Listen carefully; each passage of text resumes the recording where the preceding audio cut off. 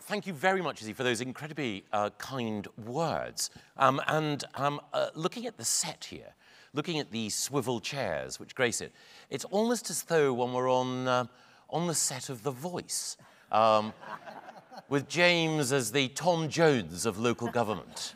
But I hope he doesn't swing round at any point in order to administer another stiff rebuke to me, but it's a pleasure to be here in Harrogate. And of course, this is my first LGA conference in this role. So those of you with long memories will remember that way back in 2010, a callow and inexperienced education secretary addressed the LGA conference in Bournemouth. It's great to be back, and it's great to be back in Harrogate, and it's great to see the local government sector stronger than ever before.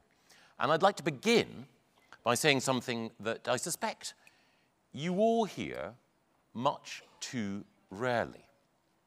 Thank you. Anyone who puts themselves up for election and seeks to serve their community deserves the gratitude of us all. And as James has just reminded us, all too often when people who do put themselves forward for public office are greeted with incivility and face some of the types of behavior that he's outlined, we need everyone to speak out against that and everyone to celebrate the fact that our democracy depends on your efforts. And in particular, I want to say thank you to everyone here for the way in which you've risen to the challenges that James enumerated in his speech. Because I know that for local government, the last few years have been tough. Tight budgets, rising costs, a deadly pandemic, and now the percussive shocks of war on the European continent. I'd like to thank everyone in this hall and beyond for their hard work, imagination, creativity, resilience, and compassion that you've all shown in the face of these challenges. And in particular, I'd also like to echo the thanks that James extended to Izzy, to Nick Forbes, to Sean Davis, to Joe Harris, and to Marion Overton. The Local Government Association, and those of us in government, benefit from the hard work of councillors from all parties and none. Your feedback, always constructive, often robust, is vital to ensuring that I can help you deliver for the communities that you serve. And I also in particular want to thank James for his exemplary leadership. James is always scrupulously fair. He is determinedly energetic on behalf of councils everywhere, and he's formidably forensic in scrutinising what we in central government are doing. He is a model public servant, and I hope that we can all together show our appreciation for James, Izzy, Nick, Sean, Joe, and Marianne.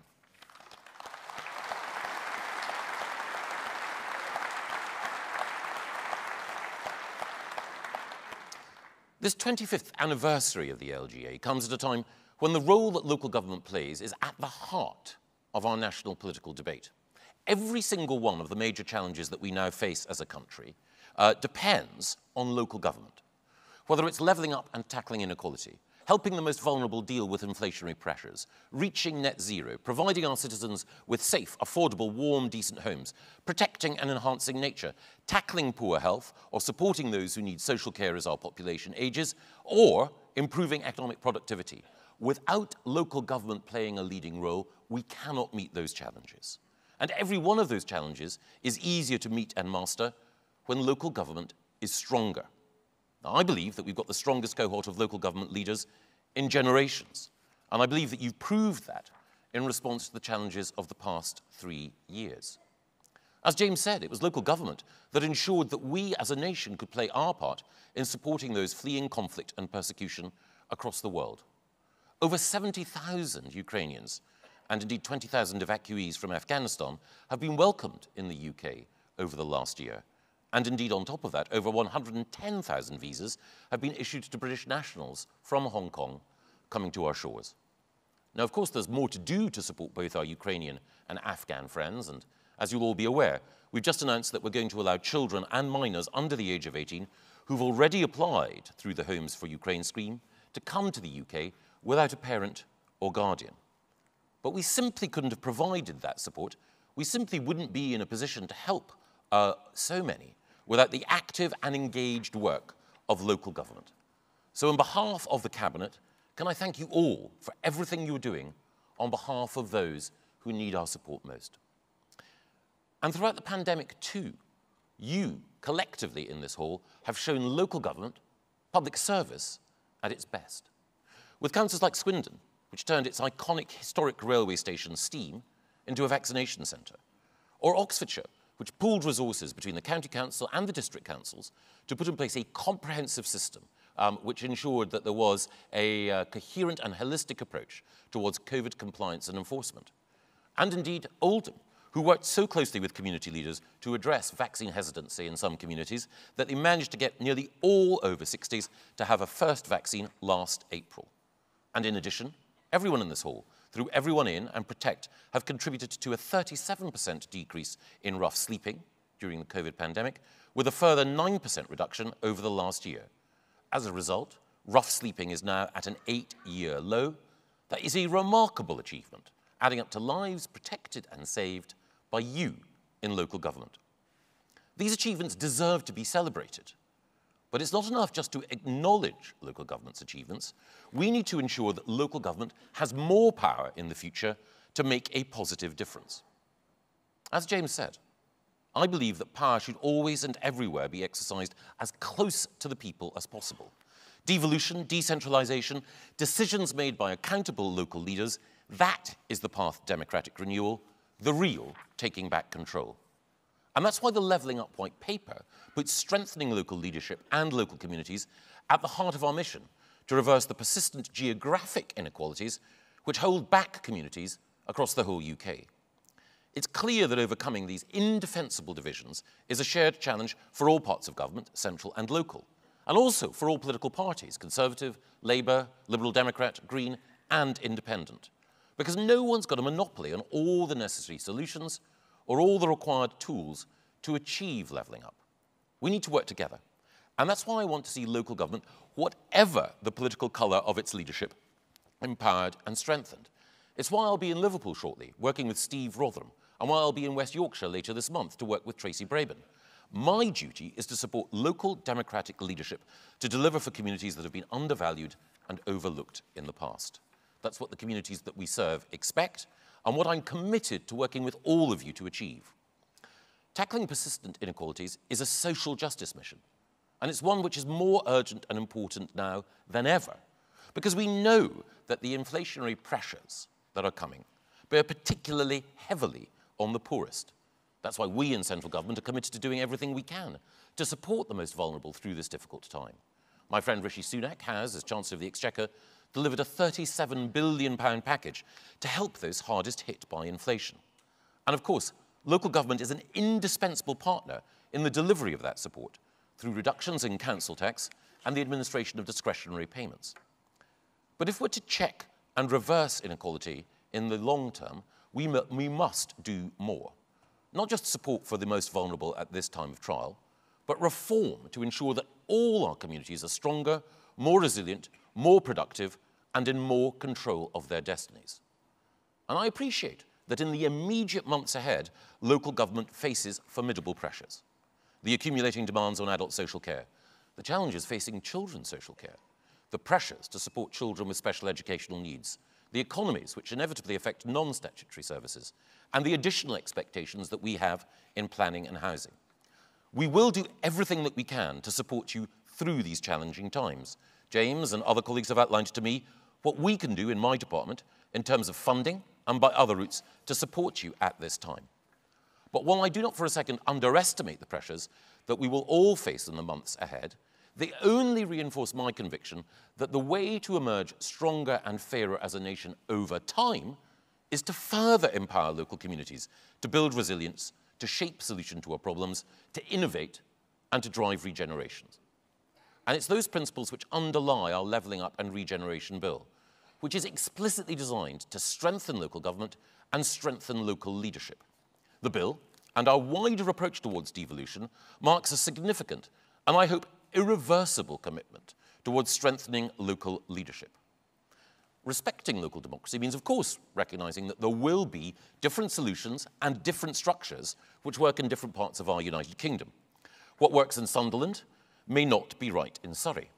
But more power to Sunderland and more control for Surrey's local leaders has to be the way to go. However, as we do devolve, I have to observe that there are certain models which have been clearly successful and have the potential to be even more transformative in seeing power move away from Whitehall and Westminster. My friend and former colleague George Osborne took considerable risks in extending the mayoral model outside London, but I believe that his judgment has been more than vindicated. At the time, the institutional Treasury view was sceptical. Do you really want to give up control, Minister? Some of my Conservative colleagues were fearful. Tees Valley having its own mayor, isn't that a recipe for less economic dynamism rather than more?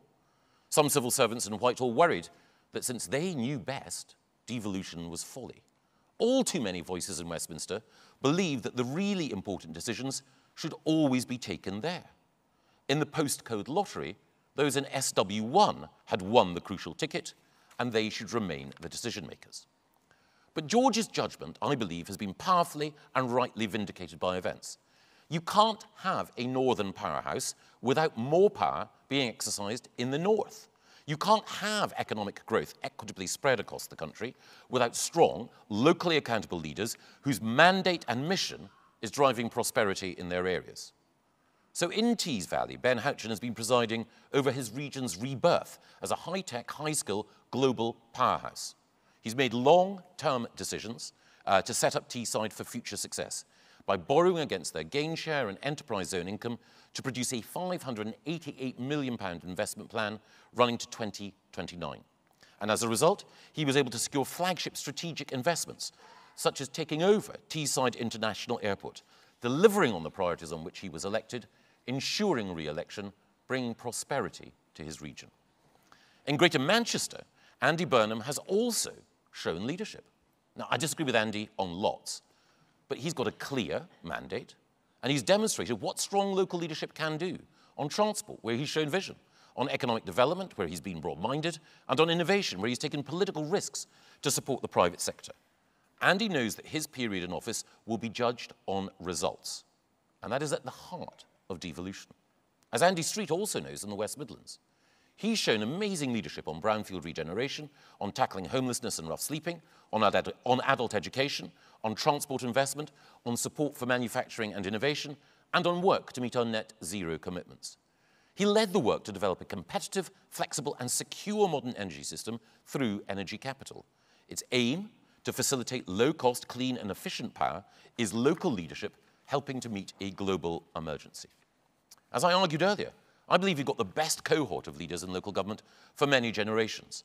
But I also believe the mayoral model has undeniably seen many more talented leaders devoting themselves to public service and local government. Whether it's Ben Houchen and Andy Street or Andy Burnham and Tracy Brabin, the future in politics is increasingly local, and that is undeniably a good thing. And the stronger the powers that local leaders have, the more that they will be judged on their decisions, instead of other factors intervening.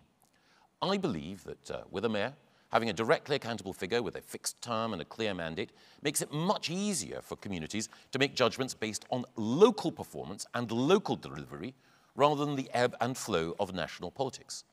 Local leaders deserve to be judged on their performance rather than suffering from or benefiting from national political trends. Just as US state governors can be elected or re-elected in red states or in blue states, depending on their plans and record, rather than the plans and record of those in Washington, so we should seek to make local mandates matter more and local delivery decisive when it comes to elections. And that's why we're working with you to strengthen and deepen devolution. Negotiations for a new mayoral combined authority for York and North Yorkshire are, as we heard, now in their final stages, alongside plans for an expanded mayoral combined authority for the North East. And we're also strengthening the hand of existing mayors through trailblazer deals with the West Midlands and Greater Manchester, with greater flexibility over how revenue is raised and spent. And while, as you can tell, I'm an unabashed admirer of the mayoral model, I also recognise that it won't be right everywhere. But greater devolution is right everywhere, which is why we're offering every part of England that wants one a new devolution deal by 2030 under a new, coherent devolution framework. It's an agenda that will see counties, regions and districts which so far haven't benefited from devolution offered the chance to secure the kind of devolved powers which currently only our largest cities enjoy.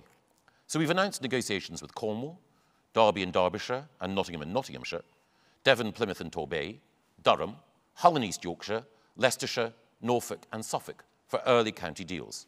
And we want to go further with more deals, more devolution, more power to the front line. Taken together, this amounts to the greatest devolution of power to local leaders and local communities since the Second World War.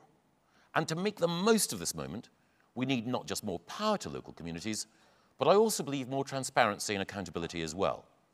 Local communities deserve to know more about how all of us are performing, how effective new policies are, how cost-effective service delivery is. And we all want to be able to learn from the best, to celebrate the successes of local government and to spread good practice. But at the moment, I fear it's still too difficult to make those judgments in a granular way, to get a proper understanding of where excellence really lies. The answer, of course, lies in the better marshalling of data and the consequent ability to make more meaningful comparisons. Which local authorities really have the most innovative and effective children's services departments? Which councils have contributed most to net zero? Which communities have the best performing planning departments? The more accurately, rigorously we can answer those questions, the more effectively we can capture and disseminate the public policy innovation which creates solutions to shared problems.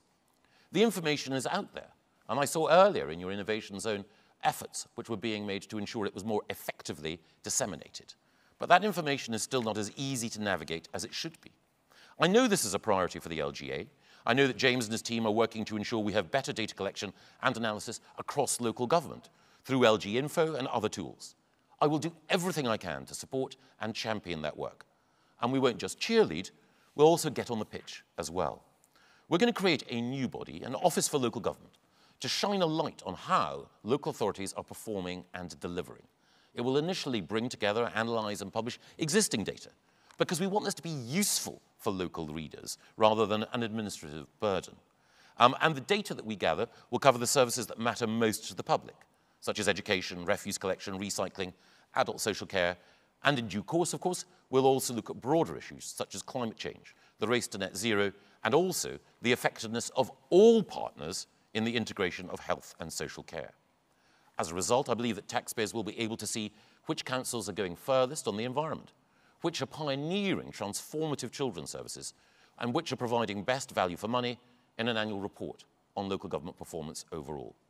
And it must be right to have clear information on measures like finances and value for money, and also it must be right to have the opportunity to highlight excellence in local government, to celebrate it, and to share best practice.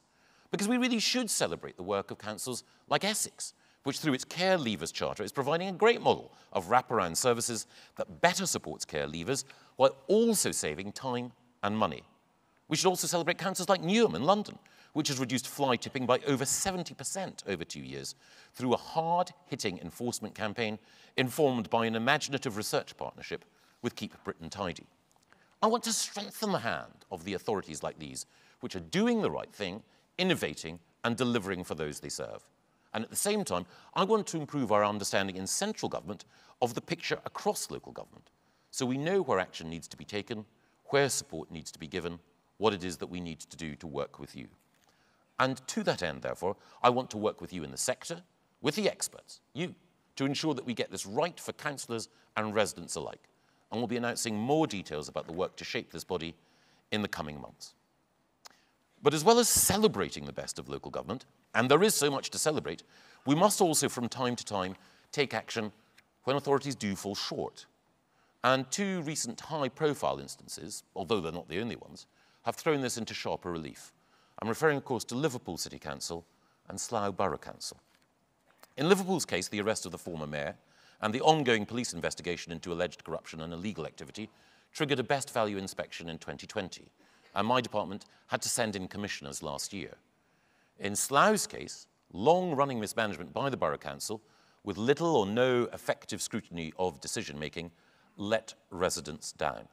And again, we had to send in commissioners to address failings in financial management and governance. In both cases, there's been the common thread of weak leadership. And I'm sure that all of you, like me, find these failings wholly unacceptable. It's not just the case that the people of Liverpool and Slough deserve better, and I'm determined to ensure that they get it. It is also the case, as we all know, that local services matter. The reputation of local government matters. The cause of greater devolution and decentralisation, the reinvigoration of our democracy, is set back when there are conspicuous and glaring failures of leadership in some councils. So in backing you, I'm also asking you to back what is right for the sector overall, for us all to be more assertive and willing to speak up when things are going wrong, and the noble ideals of public service and local democracy for which local government stands are not being respected. And in return, I can promise you that I will remain a strong and determined champion of local government, of decentralisation and devolution. I'm acutely aware, of course, that given the economic backdrop, that means that I have to play my part in ensuring that you get the resources and the tools that you need to do your job in the months ahead. You need and deserve financial certainty, not just to deliver services over the coming period, but to think long-term about investing in levelling up. The case for multi-year funding settlements has been well made by James and others in the LGA team. So I am pleased to confirm that from next year, I will be introducing a 2-year financial settlement to give you additional certainty and confidence. And my department will be launching a consultation on our new funding approach shortly.